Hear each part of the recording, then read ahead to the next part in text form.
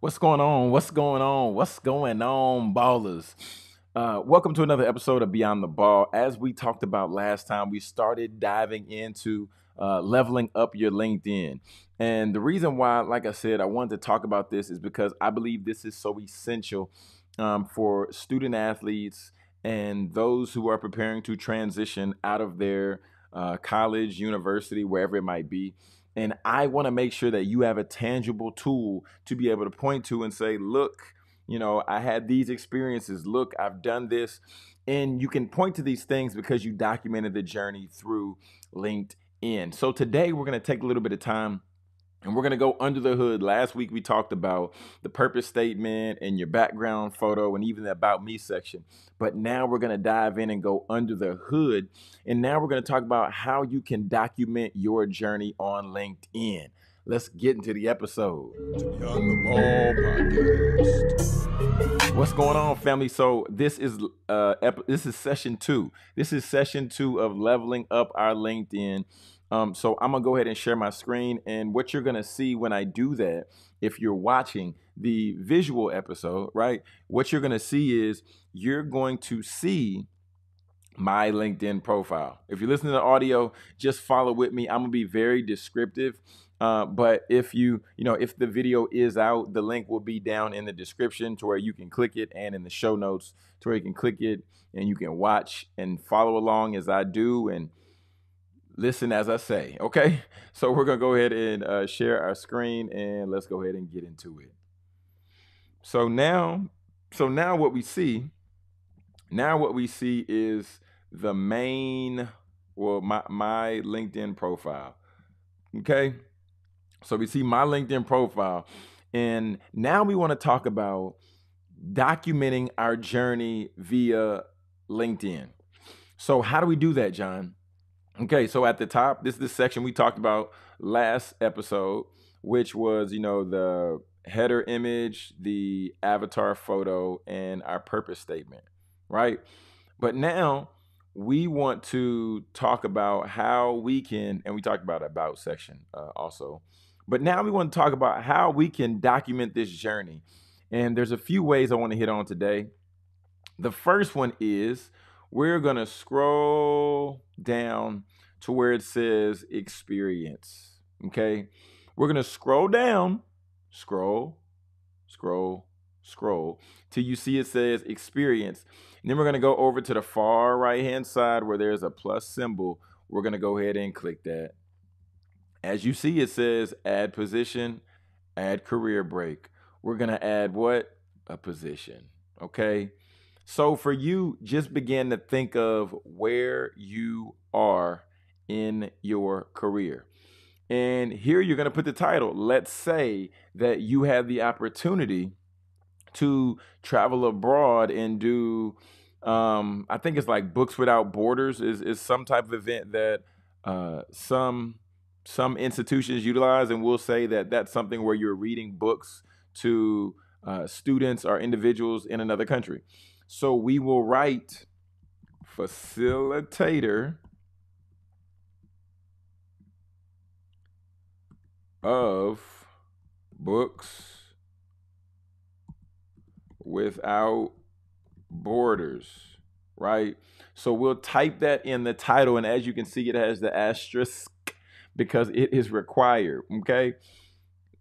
Down below, you see LinkedIn prompt us. It says, what type of facilitator are you? We already covered that. Facilitator of Books Without Borders, right? Or,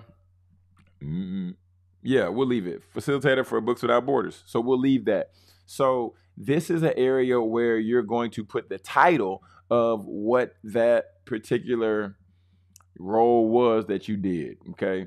Then it's going to say, just under that, it says employment type. And this isn't required for you to fill in, but I would suggest that you fill this in to what most likely or closest lines up with what you did. So I would say hit the please select. And if it was part-time, hit part-time. If it was, you freelance, or if it was seasonal, then select that, right? And then even LinkedIn says down below, learn more about employment types. This is great. If you want to learn more, you can click that employment types and it's going to break down what those are, what those mean. Because LinkedIn wants us on the platform. So they want to make it as easy as possible for us to utilize the platform. Okay. Then it says company name. What company did you travel across or abroad with? Right? Was it a college? Was it a corporation? I'm just going to type in Capital One. Capital One. Okay, we'll select it. And as you see, I typed in Capital One and there's a logo that popped up. The reason why, when we type in these corporations, especially if you did work for a major corporation, university, whatever it might be, I personally like it on the aesthetic side if you find the actual company and then select them, because you'll then have their logo on your profile. And that looks good for those people who come over and they look at your profile. It's aesthetically pleasing because you see their logos, and these logos represent a level of trust, right? A level of trust which is beneficial, especially as you're either seeking to build relationships with companies, corporations, colleges, whoever it is, right? Whatever decision makers you want to impress, we want to have those logos on there just so they see it and they begin to trust. Okay, let's keep going. So now they're saying, well, where was the location? If we were abroad, just like it says for the example down here, it says London, United Kingdom. We'll go with South Africa. I just wanted to put South Africa. Okay, South Africa, great. Then just under that, it says location type. So was it on site? Was it hybrid? Was it remote? If we were abroad, then we were on site, baby. You know what I'm talking about? We was on site. So we're going to select on site.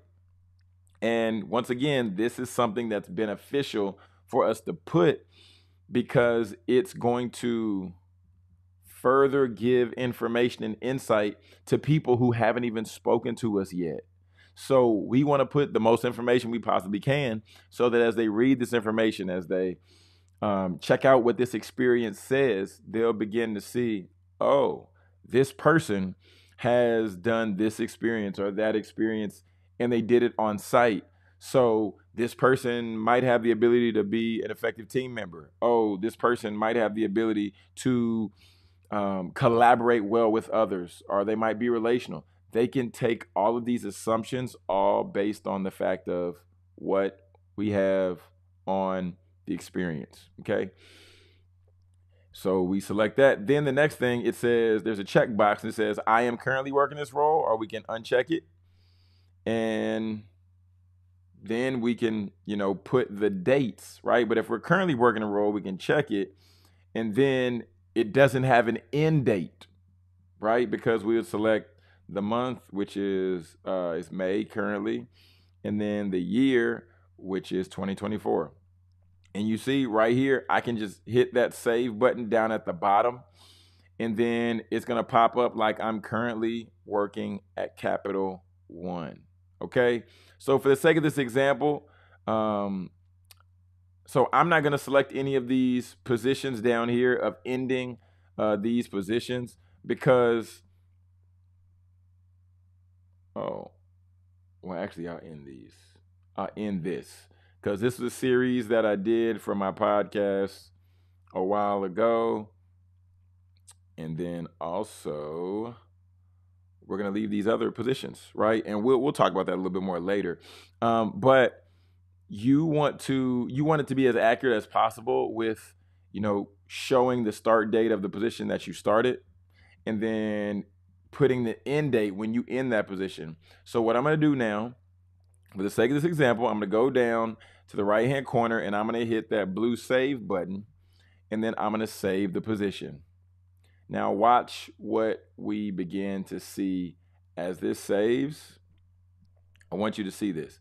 Okay, so now it's giving us the opportunity. It says your position has been added. Next, do you want to share your position with your network? So if this is a new position that you've had, right, or if this is something that you are currently doing, you can go right here, hit the blue button, and hit next again. And then look, it says, I'm happy to share that I'm starting a new position as a facilitator of Books Without Borders at Capital One. Woohoo! I would suggest that when you upload a new experience, if you want more people to know about it, you want to bring a little bit more traffic to your LinkedIn profile, I suggest that you share it. And the reason I suggest that you share it is because once you do that, people are going to comment, congrats. People are going to comment, hey, I'm excited for you. So they're going to bring traffic to your profile. This is a good thing, right? Because this gets us more eyes, gets us more attention, okay? But for me, what I'm not going to do is I'm not going to post this because this isn't a real position for me. However, for you, if you want to even change this image right here, you can go to the pencil. You can change, it's the image within the post that was prompted by LinkedIn, right? You can hit this pencil icon that's to the top right, and then you can upload one of their other little fun images that they offer, for you to share about you starting a new position. But for me, I'm going to X this out. I'm going to X that out as well, and then we're going to discard. Did you find this job on LinkedIn? No, I didn't. We'll just say, we'll say yes. And then we hit this checkbox and it says display the LinkedIn icon, says I helped me get this job on this position. Great, save it. So now what we're going to see is on LinkedIn, look at the top of my positions. It says facilitator of Books Without Borders. So this is what I'm talking about when I say documenting your journey via LinkedIn, right? This is one way you can document your journey via LinkedIn. And I know it might seem like it took a while for me to go in and break that down, but I wanted to take my time so you can see and understand how to do this, okay? And you can add any experiences on here. I'm going to go in here and delete this off. Hit that pencil icon to the right of the experiences. Then I'm going to hit the pencil icon again, and I'm going to scroll down to the bottom, and I'm going to hit delete experience. But before I do that, I want to still show this part. I didn't show this part, right? I always like to do this. So I like to go in and save the experience. But then even beyond that, what I like to do is then I like to give a little bit of description in the experience, right? So what were some of the tasks that I did while I was working with Books Beyond Borders or Books Without Borders? What did I call it? Books Without Borders. How many people did I serve with Books Without Borders? Right? How many continents were we on during our Books Without Borders facilitation?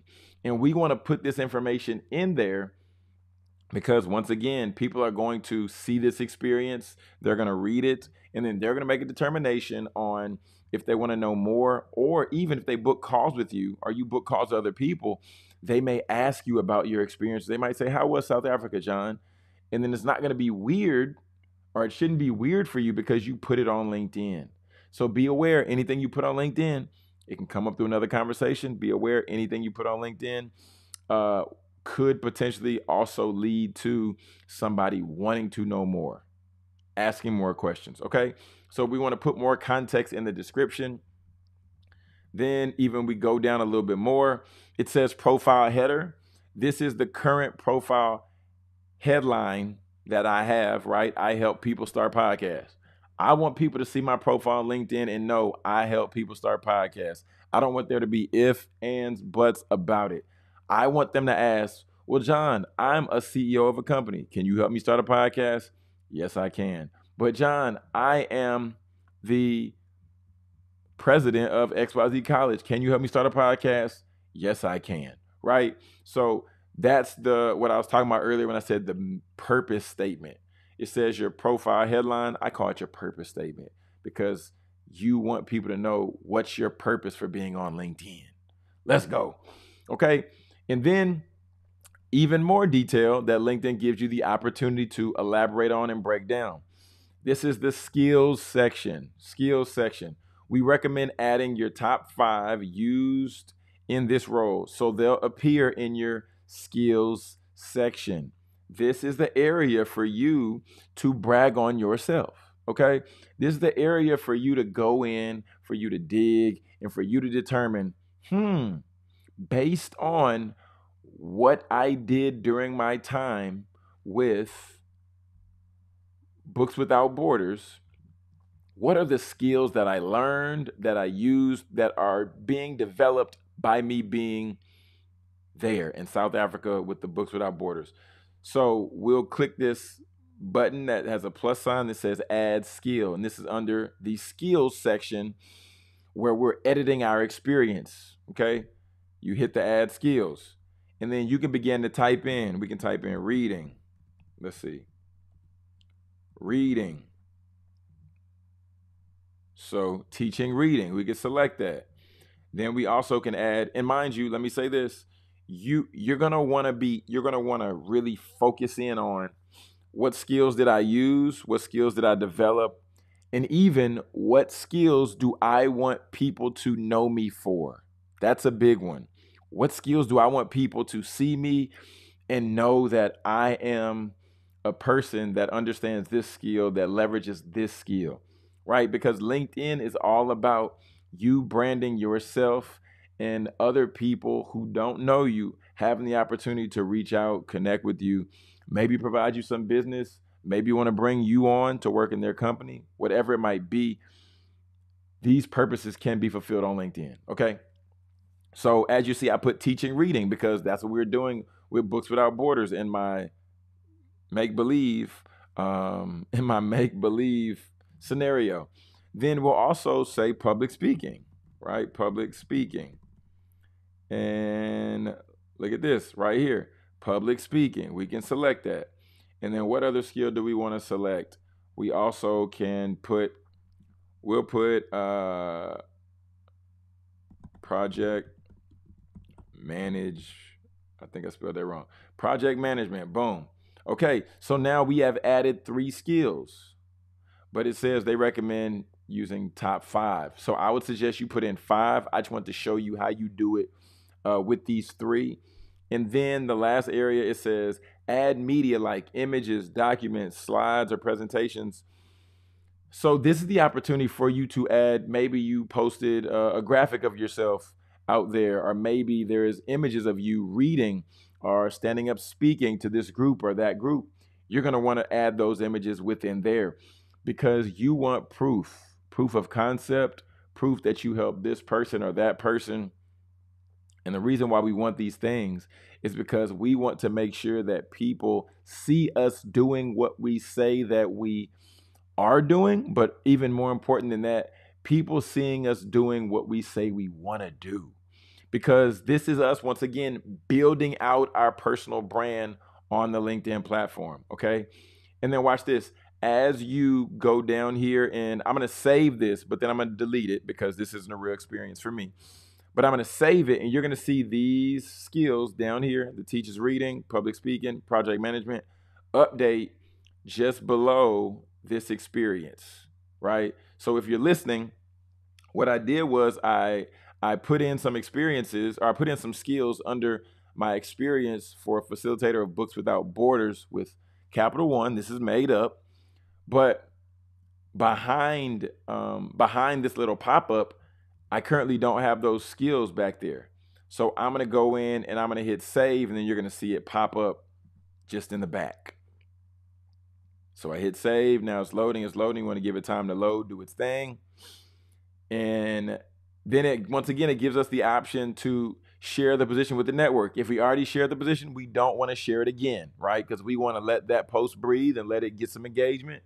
So we'll leave it, but we're going to hit the skip on the bottom left-hand side.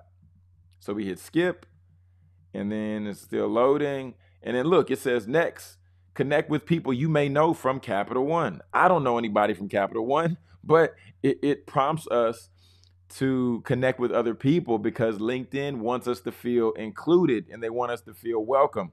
So we're going to hit this skip. And then look at that down here at the bottom, skills, just under our Capital One experience, skills, teaching, reading, public speaking, project management. Okay. So are you beginning to get my drift? Are you picking up what I'm putting down? Are you picking up what I'm putting down? Is this helpful? Has this been helping you a little bit, right? Has this been giving you some insight? And I want to just pause for a second because I would certainly hope, I would certainly hope that this has been giving you insight. This has been giving you value because the reason why I want to do this, the reason why I've been diving in doing this LinkedIn level up sessions is because I want you to leverage the platform. I have been able to have success on the platform of LinkedIn to go from not knowing people on the platform, like personal relationship, to booking calls with people and being able to secure business by way of LinkedIn. Listen to me. Listen to me now. Come close. By way of LinkedIn.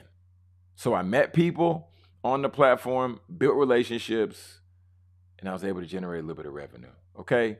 So now I'm gonna share my screen one more time and we're gonna break this down just a little bit more.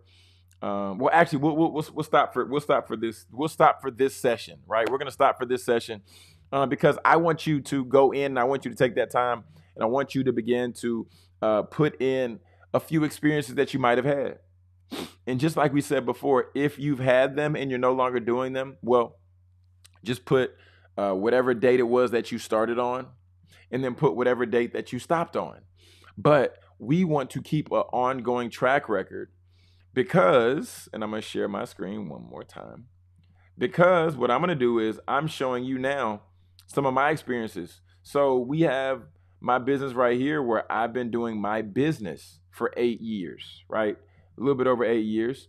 And then I've been adding experiences along the time. So I added the experience of being a curriculum developer. That's still full time. That's still ongoing because I still develop curriculum. I have a podcast curriculum, and I'm working on another type curriculum as we speak. Then we have student athlete development consultant. That started happening in 2020. So that's why I put that right here. And that's why, look, I have a description down here.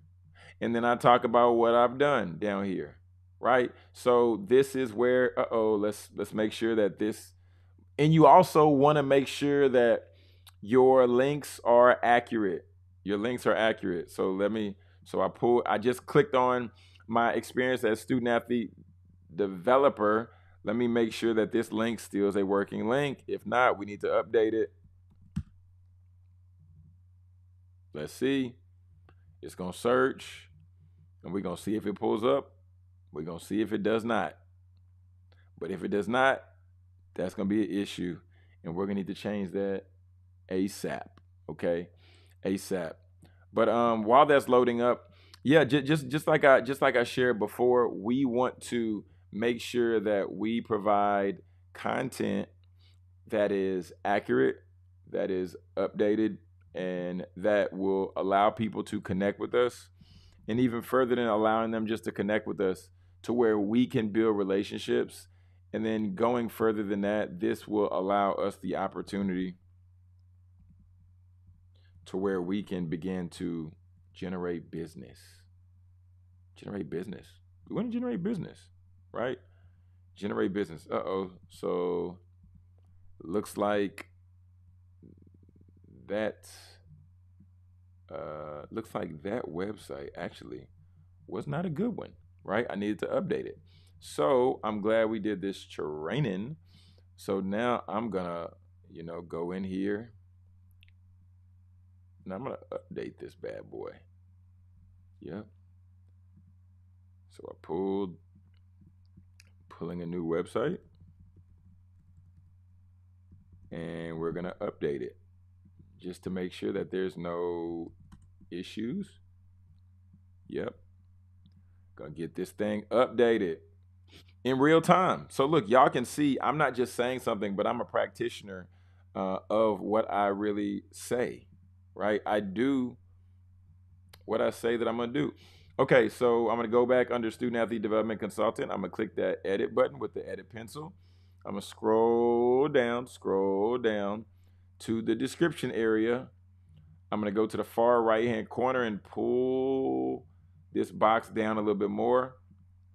And then we're going to go right here, and then we're going to paste the new link. All right. And yep.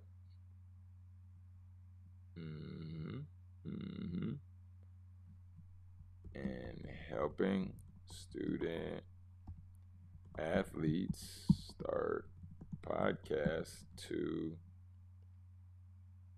position them for their career. Yep, and I'm gonna put that towards the top because this is I'll go second on that because this is one thing that I really am passionate about doing. Then we're gonna go down to the bottom. Then we're gonna hit save.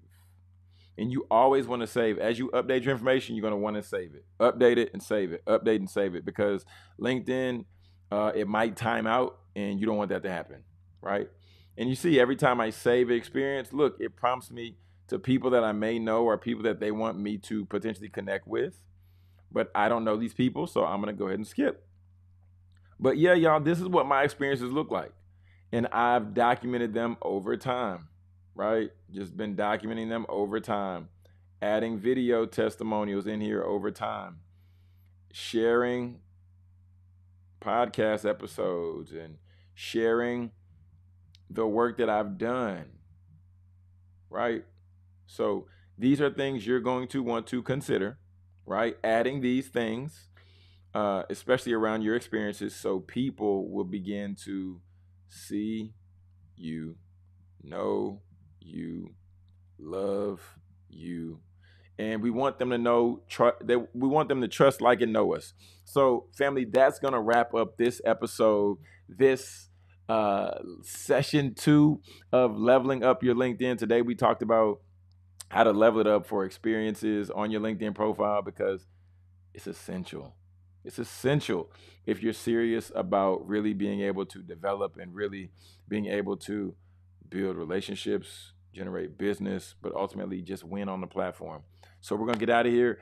I'm Jonathan Jones. This has been another episode of Beyond the Ball, where we help student athletes succeed beyond their degree.